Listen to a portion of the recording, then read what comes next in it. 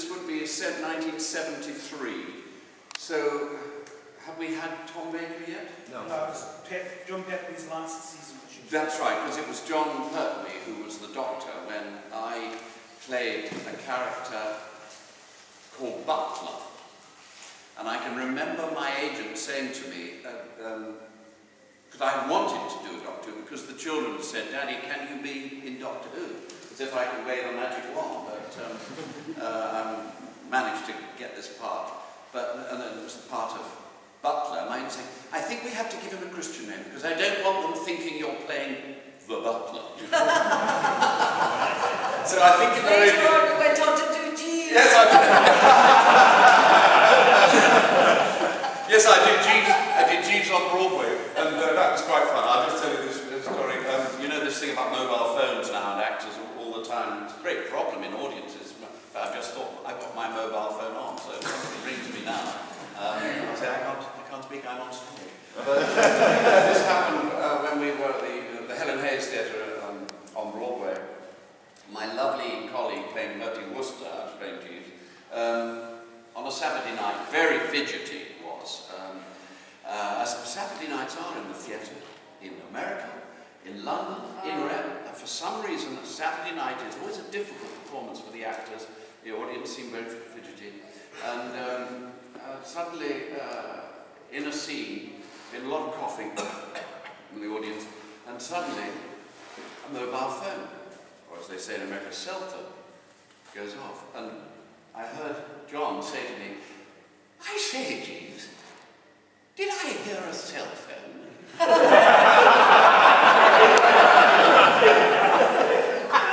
Which got this huge laugh. It was absolutely great. And I heard myself say, "I hardly think so, sir. They haven't been invented yet."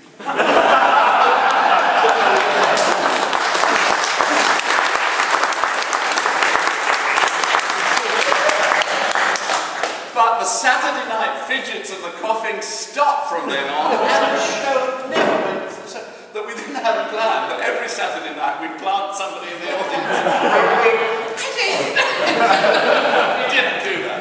But anyway, that's a slight digression, because I did join Doctor Who for 6 episodes, playing a sort of youngish, villainous scientist, slightly sidekick to an older, more manic scientist, played by the brilliant Peter Miles, if you remember him. And we had a wonderful time, and I was telling to one or two of his, very quickly, the story of when I brought my children to the set to meet John, Dick, and somebody brought their little kid, and he comes into the studio. We're in the middle of a scene, or we're just finishing, and this little boy comes in, and he sees John Pertwee over there, this lovely velvet green jacket, that mop of hair, and he goes, "There he is!" He runs across to John, and I'll just do what he did. He runs across it.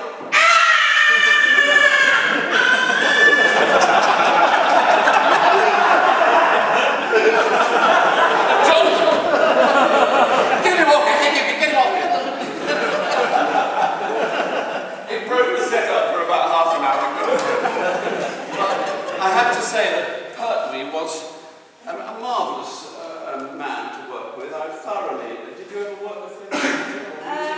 I've met him, but I don't think I ever worked with him, but I thought he was absolutely... He was great, and everybody brings their own thing to Doctor Who. This is the great thing, how it's developed from Bill's professorial, slightly grumpy professor, or whatever, through, and then Tom, of course, wonderful, eccentric, and the dapper, slightly fashionista of Pertwee.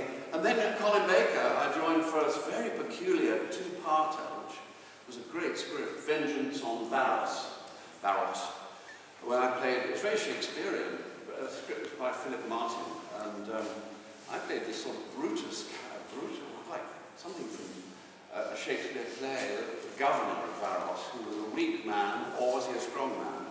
And it was this was in about 1984, 85, and this predicted what happened to television, because it was a world, I guess some of you know this in particular, maybe you don't, I don't know.